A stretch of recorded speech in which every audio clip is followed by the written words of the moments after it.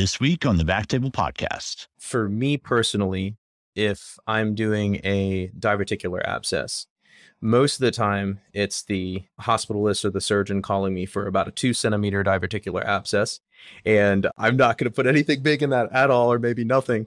Usually I'll start a little smaller for some reason. I don't know why. Usually it's probably just the approach and there's not a real good window. If there's a good window and I know it's going to be an abscess, like in a diverticular abscess, I'll usually go like 10, 12 French right off the bat. And if I go with ultrasound, I could definitely see some echogenicity and loculations, septations, etc. If I know that too, I'll usually go a little bit bigger. For like you, I think you mentioned biloma, very similar approach to the whole thing. If I can do ultrasound and CT, I like to watch everything under ultrasound. And in fact, I was trying to progress this whole thing of doing a lot of stuff under ultrasound where you can actually see the needle go in, you can see the wire go in, you could pretty much do the whole entire thing under ultrasound. And I like to just pop a CT image just right at the end so my surgeons can look and they're like, oh, okay, it's in there, because they won't believe you.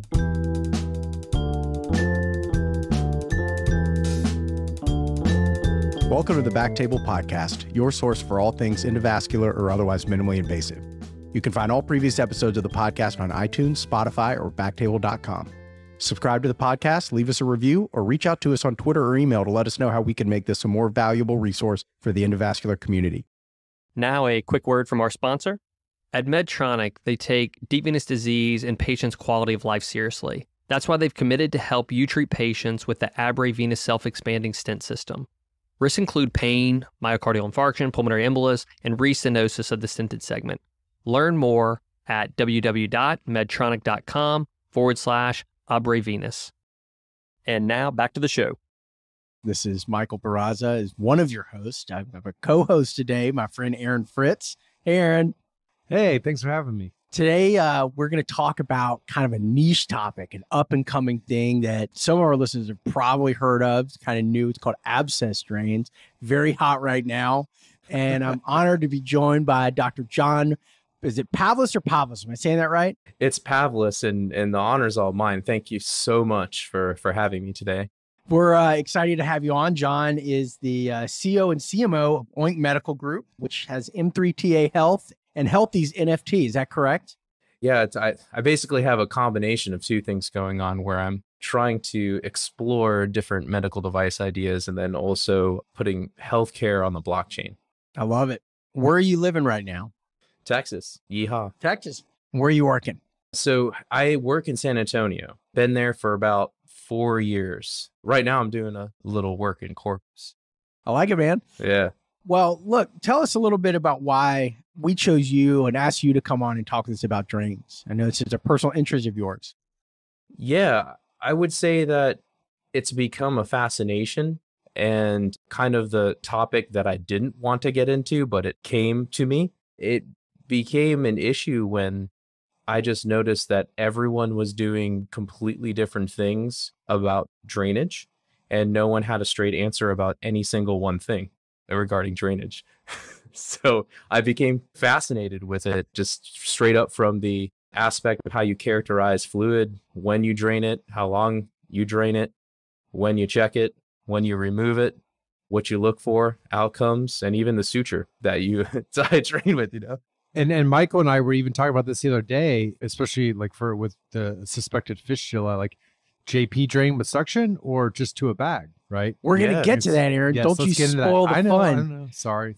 So look, man, like it's maybe not the most glamorous topic in the world. And there are a lot of people out there that like to shit on drains and say it's a trash case, but like, it's not my favorite thing in the world, but I think that it's an important thing. And I really do believe there is a gradient of how well people can do drains. And I got to tell you guys, you're talking to a pro.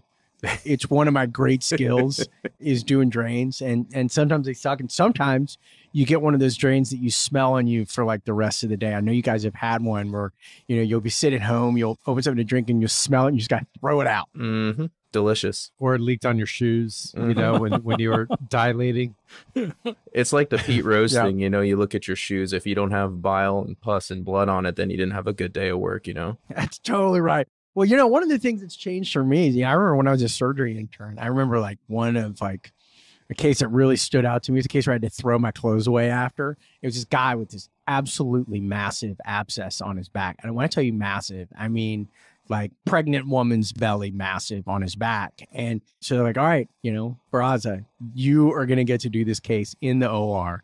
And I took the scalpel and I made the incision and just my jaw dropped like, dude, suction it out. It's like squirting everywhere. Now the difference is where I am. No one really does INDs except the ortho guys. The ones that they sent me to do as an intern to do on the floor, they now just ask us like, hey, can you put in a 20 centimeter drain for this subcutaneous fluid collection? Right. And we're suckers because you need image guidance. You say yes because you need it. Gotta. It's right there, but you just need it. There's a huge mound of pus, but you never know. There could be anything under there. So, John, tell me some of the things that you noticed that were different from one place to the next in terms of doing drains. I've noticed the same thing going between different jobs, how differently drains are done. Yeah, I mean, let's just start from training, from residency to fellowship to being an attending and going to my place of work for the first time. I mean, it differs just drastically on who even places the drains. So you can have a body fellowship where they are only doing the drains and you're doing high-end work in your fellowship and you're not doing a lot of this stuff. You could be having just the diagnostic radiologist who's at your place doing a lot of this stuff, and you say, I'm IR, I'm too good for this. I need my high-end, beautiful procedures to do. Yeah, my Y90s and my embolizations and my legs and everything. When I got to my first gig as a brand new attending, they started to ask me to drain a whole bunch of hematomas. And in fellowship at Georgetown, we were like, we don't do hematomas. We're not going to infect a hematoma. Why would we place, right? Why would we place a drain in a sterile collection and cause an infection? This is ridiculous. Call a surgeon.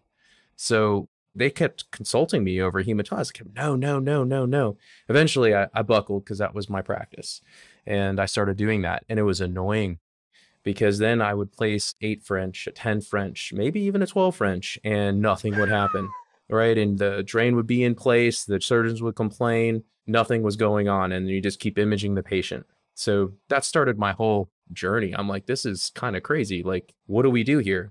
Not to mention the TPA thing. All of a sudden, people were using TPA and drains at my new place. And I was like, that's crazy. But it's done. And it's done in different places. It's done in different cavities. It's done in different collections. So it was a journey from that standpoint, noticing that there was such wide variability about what radiologist does what image-guided drainage procedure and what are the indications and what drains to use, how to use them. Totally. And how to do them. At each spot, everybody's different for how they're doing them, what they're willing to do, and, what they're willing to use, including image guidance, ultrasound versus CT. And in one of my jobs, there was this arbitrary rule that if it was done with ultrasound, you didn't get sedation. But if you did it with CT, well, then we can sedate those patients, because that radiation, man, that shit hurts. And I guess you have to sedate for that. It's the cat and the CAT scan. You got to sedate yourself for that. And then, in my current job, when I started, I would try to do a drain with ultrasound and fluoro, like on an IR table. And they look at me like, are you crazy? No one has ever done this before. I'm like, what did you do for gallbladder drains? Like, oh yeah, we do most of those in CT. 100%. I go to some locums places and I ask for ultrasound and they go, what? It's not a CT guided drain? And I go, no, it's ultrasound. It's right there. I can see it super easy in real time. They're like, that's crazy. I'm gonna go, is it? It's I mean, same with chest tubes, right? Yeah, I just did a chest tube the other day. Like, you could see it clear as day. Like, there's no reason to do it in CT when they have a big hemothorax or they have, even an empyema. If you can see it clear as day on ultrasound, like, what's the point in scanning them in CT? Yeah. And there are all kinds of other variations, like trocar versus needle and wire. Yes. What size drain you start with. I have been taught go medium or go home, or go big and go home. But I virtually never use an 8 French drain. But like a lot of places I've gone, like, you ask for like a 12, like, whew, Jesus, like cowboy here. I know. And that's like one of the things, the go big and go home. There's this concept that I'm working on, and we could probably talk about it later, where my commercialization partners talk about go big and go home, which is a thing that I want to touch on later. I love that. Yeah. That's great. Well, why don't we talk through like a standard abscess drain? Let's say patient presents with a diverticular abscess, standard belly abscess. What is your standard abscess drainage technique, John? So for me personally, if I'm doing a diverticular abscess, most of the time it's the hospitalist or the surgeon calling me for about a 2 centimeter diverticular abscess. And I'm not going to put anything big in that at all, or maybe nothing. Usually I'll start a little smaller for some reason. I don't know why. Usually it's probably just the approach and there's not a real good window. If there's a good window and I know it's going to be an abscess, like in a diverticular abscess, I'll usually go like 10, 12 French right off the bat. And if I go with ultrasound, I could definitely see some echogenicity and loculations, septations, etc. If I know that too, I'll usually go a little bit bigger. For like you, I think you mentioned biloma, very similar approach to the whole thing. If I can do ultrasound and CT, I like to watch everything under ultrasound. And in fact, I was trying to progress this whole thing of doing a lot of stuff under ultrasound where you can actually see the needle go in, you could see the wire go in, you could pretty much do the whole entire thing under ultrasound. And I like to just pop a CT image just right at the end so my surgeons can look and they're like, oh, okay, it's in there. You know, because they won't believe you if you save an ultrasound image. So that's actually something I run into. So I cover a children's hospital frequently, and I'm the only person who likes to use ultrasound in the drains over there. So I'll do the entire case in ultrasound, and so I have to make sure I get like a nice picture at the end, just showing the drain and the collection, because they're like, okay, if you say you did it, you did it. I'm like, trust me, there's pus coming out of it right now. What's your favorite wire that you use for most abscess drains? Oh, that's a good question. I used to use a wire. One of my attendings, Keith Horton at Washington Hospital Center, loved this Coons wire, but I can't find it anywhere. And I've asked for it a whole bunch of times. It's like in between like a Rosen type stiffness and an Amplatz, but it's that sounds perfect. Nice. Oh, it's beautiful. It's like, it's butter. It's perfect. I just can't get it anywhere. I've asked my lead techs and everyone to get me this wire, and they look at me like I'm crazy. They get me the wrong length. They got it for me once. They got me an 038, which doesn't go through some drains, and we should talk about that too.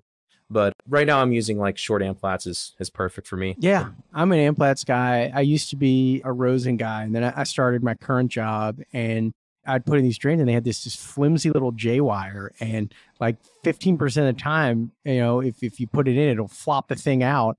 And everybody looked at me like I was crazy. It's like, I was the first person to get Amplatz wires in the CT department of this hospital. That's not a crazy thing, right? That's crazy. I've only ever been handed an Amplatz wire. I can't say I've ever even used another type of wire for an abscess drain. Oh, wow. But I think I'm the only person who, you know, for an abscess drain routinely use. So the way I do it, needle, wire, and I do soft tissue dilator and the plastic stiffener. I'm not a metal stiffener guy unless I need to be, because I found that it kinks the wires and can flop things out. And so that's like what I've taught. You know, we have some of our PAs who work in our department will help with those sometimes. And that's what we're doing now. Are you a metal guy, Aaron? Yeah. I mean, even like, what if you're going through muscle, like a paraspinal, like let's say it's a psoas abscess, you got to have the metal stiffener. I don't know if you know this about me, Aaron, but I'm very strong. And so I just push it and it works. All right, man. Kudos to that. I like only use metal. Yeah, I use metal in like a very large person when I'm doing a nephrostomy, and that's like really about it. Yeah. I have used the metal stiffener to reposition, you know, like you could use it to back up some stuff if you're kinking in a parenchyma and you watch it under flow and you put it right to that, you know, point where it starts to curl on the pig, and you just like kind of push it in the place that you want and leave it alone. Okay, so we talked about standard abscess ranges when you can see under ultrasound, but let's say it's a deep pelvic, like cul-de-sac abscess. You're not going to be able to see that well under ultrasound. What's your technique, and what are the pitfalls of a pelvic abscess, like transgluteal? Yeah, and that's just, that name in itself is very frustrating for the proceduralist and also the patient, which is something else I'd love to talk about too, because I have plenty of patients when you do the transgluteal technique. I believe you really have to talk to them, look at them in the eyes and say, this is going to suck for you. Like, it's not comfortable. And I don't think we do that enough. I don't think we set the expectations. But yes, so cul-de-sac abscess. Totally agree. If you have a good window, there's always the bowel that could be in the way. The rectum's right there. You have your vessels, your nerves. So you always, the textbook answer is to, you know, get the patient prone, look under CT, go as close to the sacrum as you can, and go through the sacroiliac ligament. But often, and I'm sure you guys have encountered this, it's never in that perfect spot most of the time. And so you have to kind of go through sometimes through some hard things. It feels hard and it doesn't feel good. But yeah, I mean, I've even been curved a needle and steered, if you guys have as well. Yeah. What kind of needle do you use when you curve? A Hawkins needle. Okay. I've definitely tried to angle. Just a little bit, though. I've never done it on purpose. Yeah, just a little bit of curve, because then the wire won't go. Yeah. Yeah, that's true. Yeah, because it's the piriformis muscle, right? That you don't want to, because if you go through that, then they're going to feel it like for weeks, right? So I'm just going to say it. They're going to feel it no matter what you do. And I'm really looking for big vascular structures. I'm looking for ureters, and I'm looking for bowel. My craniocaudal limit is a little higher, but once it gets up there, like they're going to be miserable regardless. But for me, I guess I'll just say using the piriformis, which we've all been taught, the sacrospinous ligament, don't go above that. I haven't found it to be that much worse than when I go a little bit lower. I think they just all suck. Yeah. Am I crazy? Sacrospinous ligament. No. I said sacroiliac ligament. I meant sacrospinous. Yeah, whatever. Yeah. One of those ligaments. One of those crunchy in things. There. But no, I hate them. I hate them always. And they're always bad. And when I was in training and I spent time at CHOP with the kids, they would get these all the time. And we would do transrectal drains with ultrasound. And I got to tell you, the hardest part is just kind of explaining to, a teenager that it's like, hey, I'm going to put this probe up your butt and I'm going to drain it this way. But if you can get past that, it's actually like a way more comfortable procedure for them. And it seems like you're putting a drain through the rectum. It seems bad, right? But in my limited experience of probably like 10 cases, it was much better tolerated. I tried in my first job out to talk patients into it. They're like, don't even, like, I'd rather you just jam this through my heart. Don't put it through my right. And so I haven't done it since. Well, I don't understand how you don't form like a long-term fistula, right? I mean, that's what never made sense to me, but we did it at Vanderbilt. I did some with Bream, and it was like, no, this is how we do it, and it heals up fine. And maybe that's just the thing with kids, and that's why we don't do it in adults. It doesn't heal the same way. But John, do you have any experience with that? We've definitely considered doing transrectal drains a couple times in a couple cases. And I am lucky in my institution now where I have some very aggressive advanced interventional gastroenterologists. And although they haven't completed the transrectal drainage procedure, they have attempted and tried. They've gone up and looked with ultrasound and everything like that, because I've really forced them to say, hey, can you really talk to this patient, see if you can get this? Because I really don't want to do a transgluteal drain in this patient. They're going to be very uncomfortable for a long time, and this will be better. And it hasn't been perfect. And again, this is, I think, the reason why it's so great to have a drain talk is that nothing's really been perfect in approaching these cases. So, but it's nice to try. I'll tell you one thing I do with them, that when I was in residency, it was different in fellowship. When I was in residency, we would put the drain in, hook it up to suction, and send them up.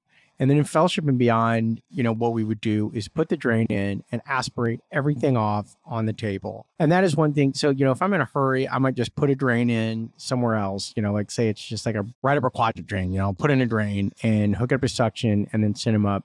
For the transgluteal drains where there's a collection of the pelvis and I want them to get this drain out as fast as I can, that's a spot where I will very commonly put the drain in and then just get a bag and a 60cc syringe and aspirate it dry. And then I'll send them up to the floor and I'll call the surgeon or whomever and I'll say, hey, look, if this doesn't put anything out for the next couple of days, let's pull it. And that has been a good approach for those. Yeah, that's a good point when you're talking about, what you do at the time of the procedure as well. And that's not anything that I don't think any of us have agreed upon either. I'll go to some locums gigs and they don't even have suction bags. Like, some people have accordion attachments to have suction or JP bulbs. They don't even have any of that. They'll just have gravity. And so they'll do full aspiration and washouts at the time of the procedure until it's completely clear or near clear, and then hook it up to a gravity bag when you're doing an abscess. Whereas in my place right now, most of the time we just pop a drain in, get a little bit out, maybe for some cultures and gram stain, and get a JP on it and let it go. I do that a lot because they like to, there certainly is some gratification of when they put their note in the next day. It's like, oh, a drain put out 120 cc's. It looks better than like drain put out 3 cc's. What'd you guys do? Exactly. That's a great point, because I'm doing what you're doing, Michael. I'll pull everything out before I hook it up to the JP because I want that satisfaction. Oh, I pulled out 200 cc's of pus. I'd show a picture of the syringe filled with pus. But that's a great point where they get the satisfaction the next day when that JP is filled. Totally. So, Aaron, that, you and I wanted to talk about something that I had always wondered. So in different places I've trained and worked, it's been a debate between suction bulbs, JP bulbs, or gravity drainage bags. So when I was in residency, it was all suction. And then when I went to fellowship, it was all gravity plus sucking that out on my own. And then now it's back to suction. And one thing I have always wondered, John, is, let's say we're talking about a diverticular abscess, which is from a small perforation, and you're putting this drain in and you're immediately hooking it up to suction. And I have this hypothesis that this is going to either create fistulas, or if there's a hole there, it's going to keep them open. And I brought this up to a couple surgeons and just shut up and play the hits. Put the JP bulb on. But what do you think? Yeah, I mean, that's a debate that I constantly hear, and nothing has actually been proven. I've actually looked up articles to see if someone somewhere has done some amount of cases to come up with this kind of hypothesis and prove it wrong or right. And it's hard because you're thinking about pressure differences and how fistulas get created. And like Aaron was talking about, I'm surprised how we don't form a fistula when we do the transrectal drain. And in some regards, I've managed fistulas with suction on a JP and backed them out and downsized them. But I have a mixed bag where I just all of a sudden wake up one morning and go, nope, no suction on this one. And totally right. And it's very confusing. It's absolutely very confusing. And one of the parts and the frustrations of doing drain management is this little sprinkle of art and magic and unicorn dust that we put into it and kind of reason through it. And to be honest with you, I don't know. I have my partners in my practice, they have different theories. Some don't even care. Some surgeons don't care. Some surgeons are adamant about it. They're like, do not put suction on that, right? The fistula is going to keep coming. So the answer is I actually change depending on my... No, I think that's reasonable. Look, I mean, it's like crazy thought here. Maybe I don't understand fistulas as well as I thought. I think we were talking about Peter Bream. Peter Bream seems to be a sorcerer of this black magic. I need to ask him what he thinks about this. He'd be a good person to ask. So let's talk about this. How do you know when you're done? You've got this drain, and again, this is very dependent on where I've worked, in my last job and where I am now. The standard practice to evaluate a drain that, an abscess that has a drain in it has been to get a CT. Whereas when I was at Penn, we would, for every single drain we placed before it was removed, we would do an abscessogram. The protocol was if it got to below 15 to 20 cc's a day of output, there was no pericatheter leakage, and clinically the patient is improved, we would bring the patient down, inject the drain, look for fistula or residual cavity, see if it needed to be exchanged, upsized, or removed. That is not a routine part of my practice right now. It's something that I'll do for problem solving. What are you guys doing to assess if a drain needs to be removed, how and when?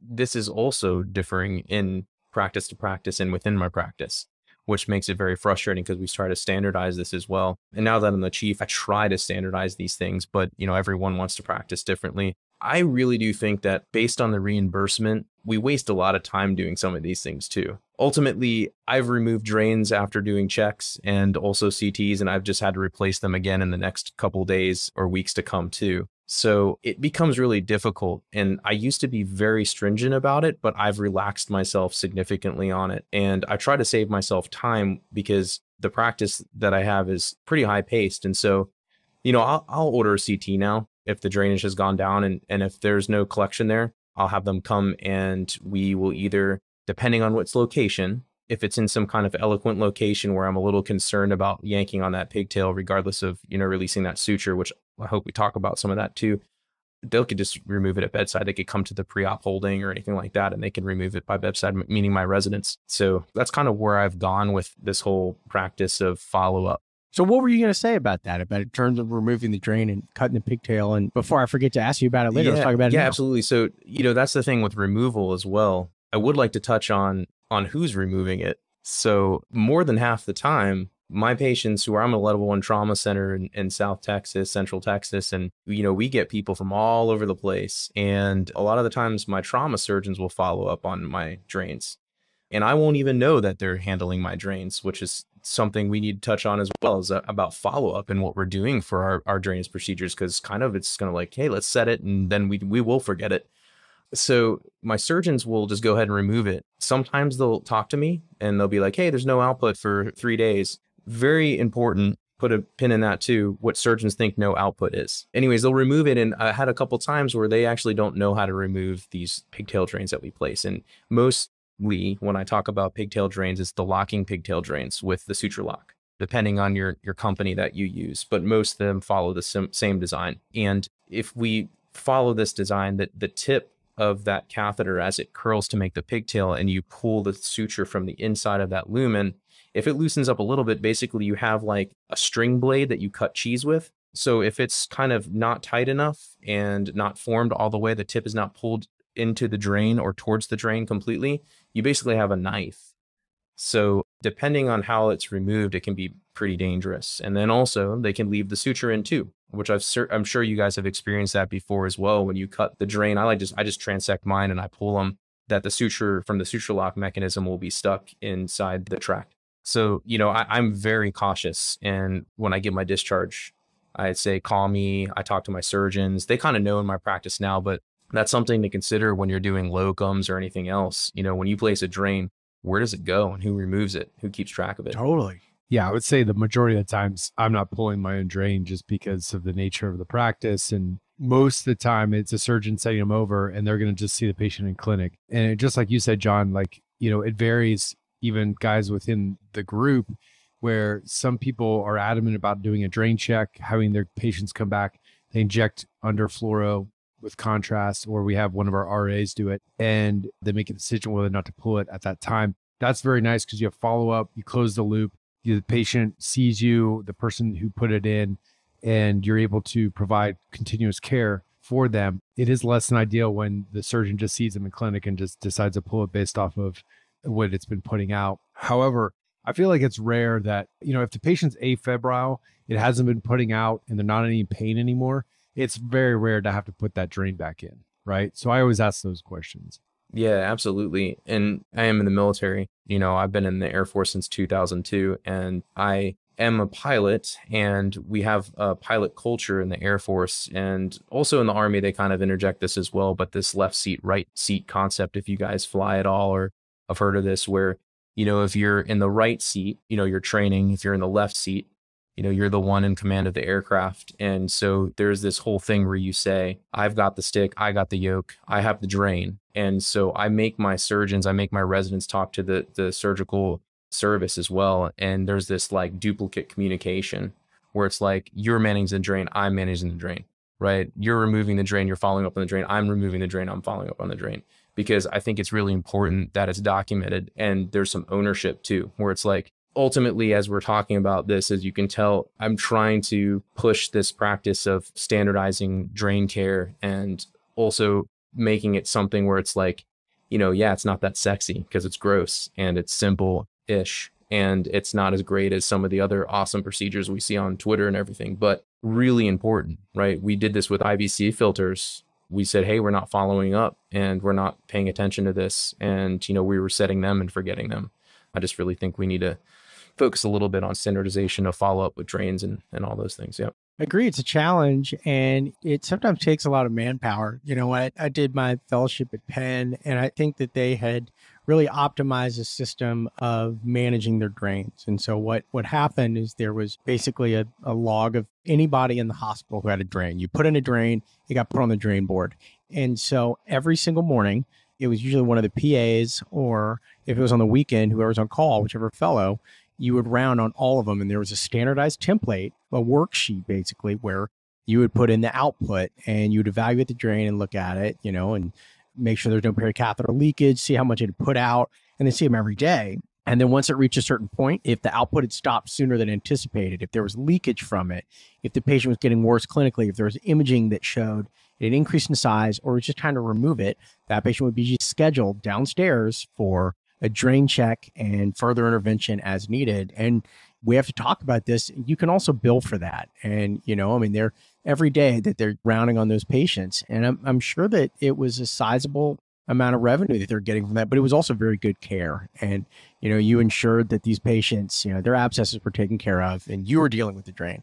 I, have gone to places after where it's like you put the drain in and you're pretty hands off, and you got to trust your surgeon or whoever else. And where it's been a challenge is we recently started covering a new hospital, a new contract at the hospital that had never had IR before. And I would do what I was used to. I'd put the drain in and say, "You're welcome." And then they'd say, "Well, what do we do next? Are you going to have this patient come back to clinic for the drain?" And I'm like, "No, absolutely not." And so, it's taking a lot of education. We have a PowerPoint where it's got like, how do you manage these drains when you take it out? And I've had a lot of FaceTime conversations with people as I'm on the phone with them, showing them, okay, you cut here and then pull here. It's been a work in progress. Absolutely. Yeah. The patients are always kind of anxious about it too, right? I mean, what do you say to them? I mean, I've had patients who have requested general anesthesia for a drain pull, and you kind of gotta talk them off the cliff a little bit. But what do you do in those cases, John? Yeah, I mean, those are rare, and typically those types of patients are highly anxious patients that you usually are aware of. I would say that I think only one time in my career I got like general anesthesia for a drain removal in a particular case. For that case, it was someone who was young, who went through a lot.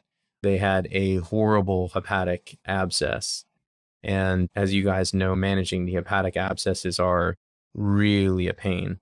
Those drains can be in there for a very long time, and they might not adequately drain for a while, and you have to do some maneuvering and replacement and upsizing, etc. So she kind of was like, "I need general anesthesia," and I just kind of agreed to it. I didn't even fight it. But most of the time, I rarely need conscious sedation. Done that a few times. But a lot of the times, you kind of say, "Hey, I promise," which you never do. It's only going to last like a second. Most of the time when you remove them and you do them well, the patients are incredibly surprised that it only lasted about a split second, and from removal. So you brought up a good point with the liver. That's where I think you have to be especially careful with placement and removal, because you can get the cheese slicer effect, right? And so when you pull them out of a liver abscess, do you remove them over a wire to help straighten them out? It depends to the location from where I placed them. Admittedly, I have removed them without a wire, but half the time, I would say most of the time, I try to remove them with a wire in hepatic parenchyma. And that's any kind of organ that's developed an abscess for the most part. I try to remove under fluoro with a wire for the most part, yeah. So I think liver and pancreas have challenged, and of course, I agree, when you take it out, I think it makes sense to remove it over the wire. I don't.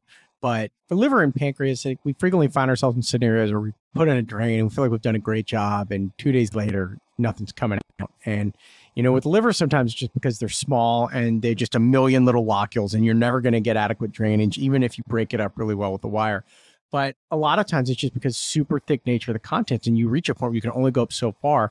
With the pancreas, we use these big foul quick drains that would go up to like 22 French, but it's like, here, I'm going to put this fire hose in your belly, and it almost never seems to be enough. Liver, I think, is a particular challenge. I'm curious how you guys approach those. Yeah, with liver abscesses are kind of a different beast for me. Usually, depending on how they develop and the content of them, because you could have a mix between hematoma and bile and purulence, and the parenchyma gets necrotic, and it can be a very difficult collection to drain. It's not as simple as, I would even say, almost a pancreatic collection or peripancreatic collection, where there's this walled off capsule and you can put a drain in there and just kind of be safe and cool with it.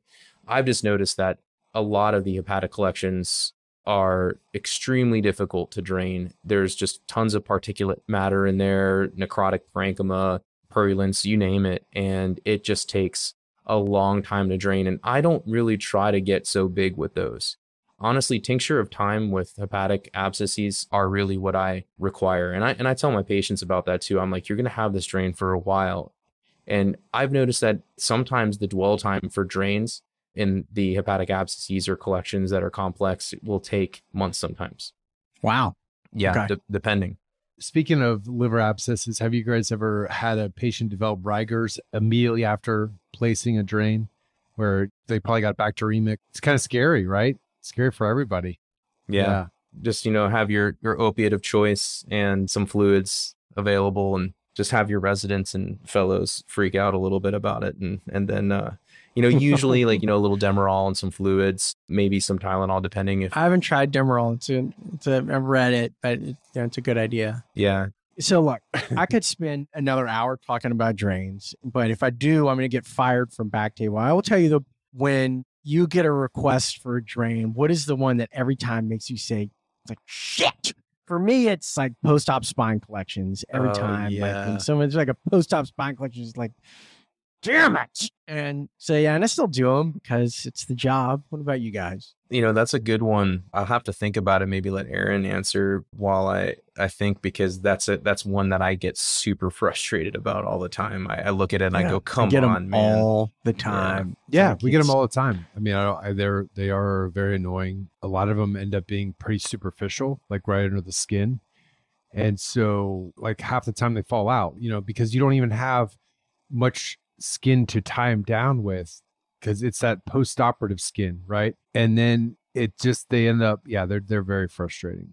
I do want to say I have a rule on those, though. I have a rule on those, unless it's frank pus, you use a gravity bag only. And the reason is that sometimes this is CSF. And actually a guy in one of my previous jobs, like hooked one of these up. It was a diagnostic guy, hooked his drain up, just looked like a normal post-op collection, hooked it up to suction, and the patient, like hours later, some awful symptoms, and they imaged it, and he basically sucked all the CSF out of the spine because there's just like a huge leak. And so just to our listeners out there, don't do that.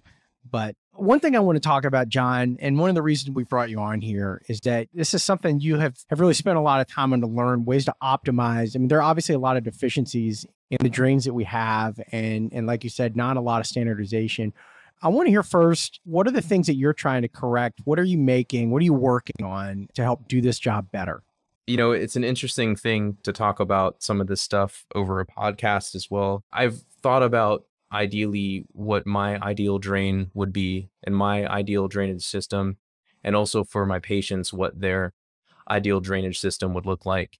Also for the home healthcare people taking care of the drains, and also for the nursing upstairs taking care of the drains, and then the residents and the fellows and the other specialists also taking care of the drains. So, I have some things that are patent pending, and it has to do a lot with the connections in the system in general. A lot of the stuff that kind of exists today is kind of path dependent. So for the last 20 years, all these different drainage companies have maybe tweaked maybe a locking mechanism for their suture lock, or something that is very small. But when I say path dependent, meaning that it's a standardized system of connections and no one's really evolved from that. And I get it, right? Because people are trying to profit, manufacturers are trying to profit, and manufacturers also have their own tooling for these things. But we've definitely touched and evolved on a lot of different medical devices for a lot of different procedures. And a lot of them honestly aren't as much as the drains that we place. And, this is for an inpatient setting for the most part, right? Like a lot of OBLs and stuff are not going to be using this, but it's super important for my setting and y'all setting. So there's different concepts that I've designed into this ideal drainage system that I have, all the way from the tip of the drain through the connections, and then actually to the receptacle as well. And, it's about finding the right business partners, commercialization partners, and then trying to find those in industry who would like to partner up as well and push forward in manufacturing. Without giving away too much, John, can you kind of give us a clue, a hint of like how it's an improvement on what we've been doing for decades now? Yeah. So let's just say that dwell times are an issue. And so there's certain concepts that I have looked at in some of my research with my residents, and then also in looking at literature as well, where we've touched on these things as far as viscosity and the need for certain drain size to deal with different types of collections. And also, I'm sure that you all have kind of observed when you place the drain, that's not the end of it. Literally, it's not the end of it. There's other components that you fumble with that exist in separate to the actual drain and drain manufacturer that you're probably using. And these components are absolutely not ideal, whether or not it be in the connection or it be with the receptacles. And so there's this whole thing where I'm trying to create an entire system that would be easy for us to use, better for the hospitals, better for the patients, and better for those who maintain them. Yes, dude. Every single one of those little, look, I totally agree with you. One of the things I've noticed is that you're right. So going from start to finish, from getting a patient on the table to hooking that drain up has probably 20 steps, right? From getting in a needle to getting them out the door, let's say 20 steps. And each one of those steps has a way that you can screw it up. In the last 2 weeks, I've seen somebody transfer from another hospital where the stiffener was left in place. I had another one where I put in, where I hook it up. And then, so, I put the drain in, suture it in, and then the techs will hook it up to the JP bulb. I had one where somebody called that this drain hasn't put anything out. It said they had forgotten to turn the stopcock.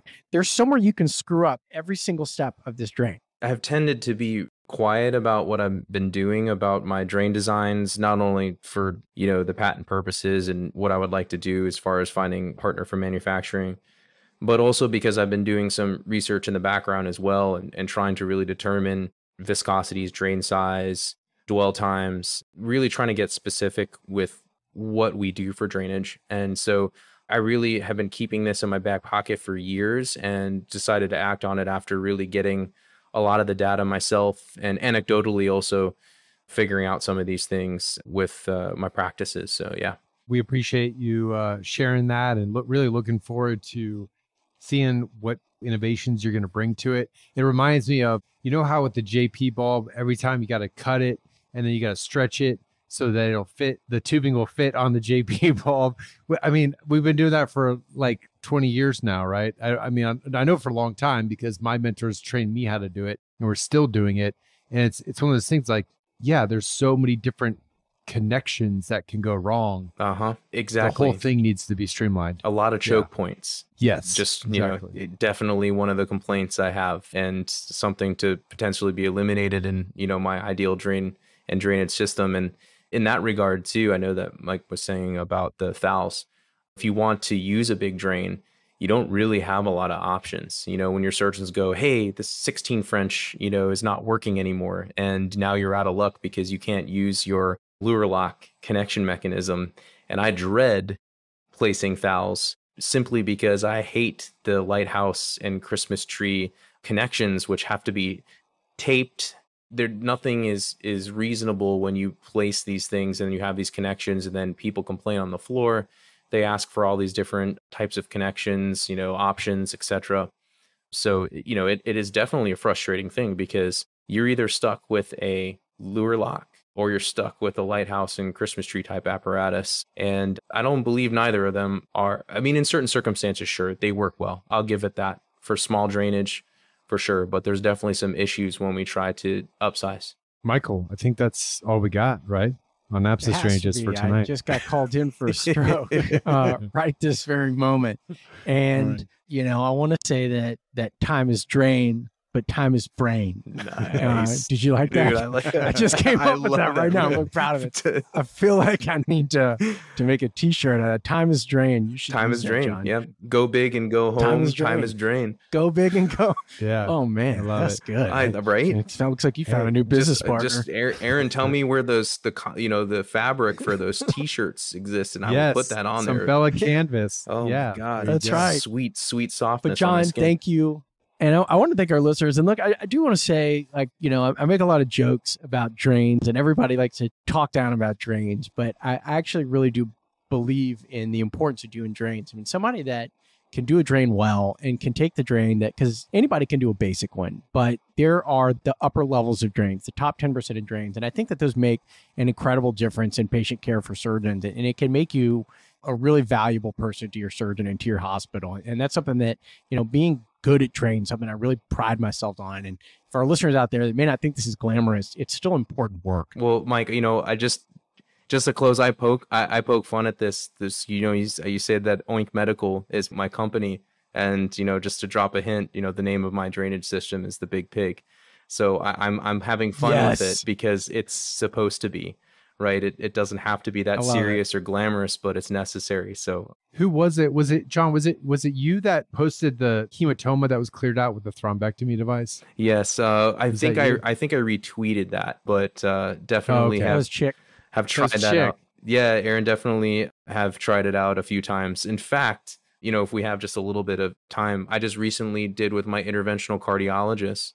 We did a large pericardial hematoma, which we aspirated with large catheters.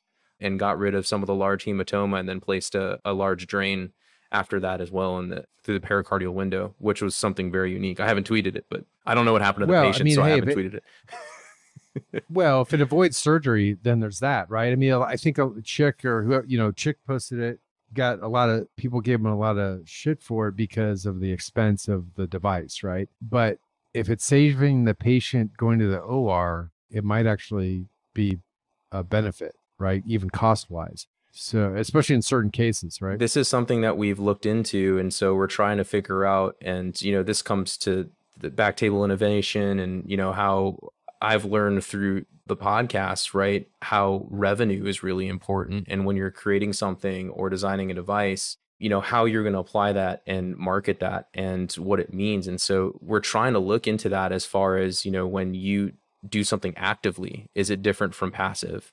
Can you bill for it differently? Surgeons are doing something called YATS, which is different from VATS. I just heard about this, and they're using yank hours, and they're just actively aspirating with the yank hour when there's these hematomas in the pleural space and all this other stuff instead of doing a VATS.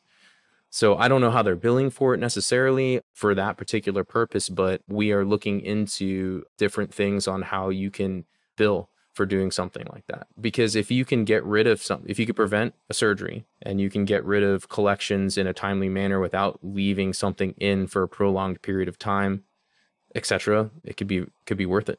Yeah, totally. Well, John, thanks for plugging the innovation show there. That's a good place to to finish up. If anybody doesn't know what we're talking about, we do at BackTable does have a MedTech innovation show. Also can be found at backtable.com. Appreciate you coming on the show, John. It was a long time coming. I know you and I spoke several months ago, and I'm glad we were able to get you on the show. Look forward to having you on the MedTech innovation show in the near future. Yeah, I can't wait. I really do appreciate it too. It's been really fun. Thank you so much for listening. If you haven't already, make sure to subscribe, rate the podcast 5 stars, and share with a friend. If you have any questions or comments, direct message us at @_BackTable on Instagram, Twitter, or LinkedIn. BackTable is produced and hosted by myself, Aaron Fritts, and co-hosts Chris Beck, Sabine Dond, Michael Barraza, and Ali Behetti. Our audio team lead is Kieran Gannon, with support from Caleb Hodson, Josh McWhirter, and Ness Smith-Savadoff. Design and digital marketing led by Brian Schmitz. Article and transcript support by Taylor Robinson. And Delaney Aguilar. Social media and PR by Ann Dang. Intro and extra music is Ripperoo by Skeptic Moon. Find us on Spotify or at local live music venues in New Orleans, Louisiana. Thanks again for listening, and see you next week.